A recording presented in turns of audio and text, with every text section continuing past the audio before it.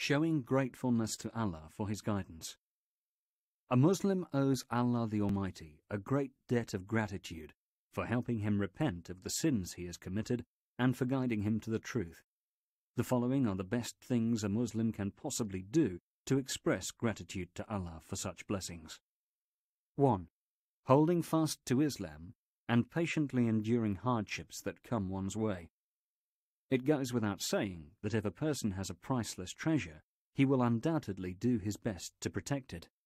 Islam is undeniably the best gift to mankind, for it is not a mere set of abstract ideology, nor is it a hobby which a person may practice whenever he feels like it.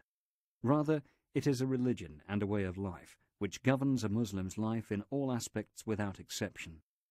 Commanding his messenger to stubbornly hold fast to Islam and the teachings of the Quran, being on the right path, Allah says in the Quran, "So hold fast to what has been revealed to you. You are on a straight path." Surat Az-Zukhruf 43:43. A Muslim must not feel sad if he experiences any form of hardship, for it is part of Allah's wise plan to test his servants. Allah even tested his prophets and messengers, who are far better than us, and the Quran tells us how they encountered untold suffering at the hands of relatives and enemies alike, without losing heart, weakening in their faith, or wavering under adversity. The great hardship a Muslim faces due to his dedication to the truth is one of the ways Allah tests his servants' faith.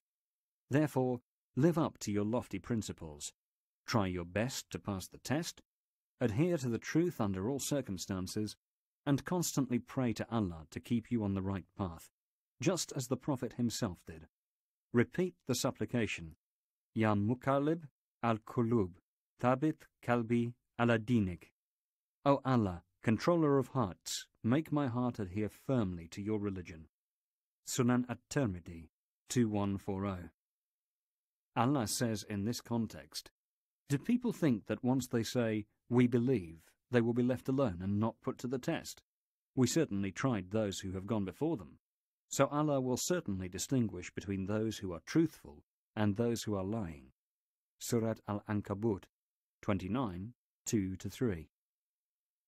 2. Doing one's best to call to Islam with wisdom and fair admonition.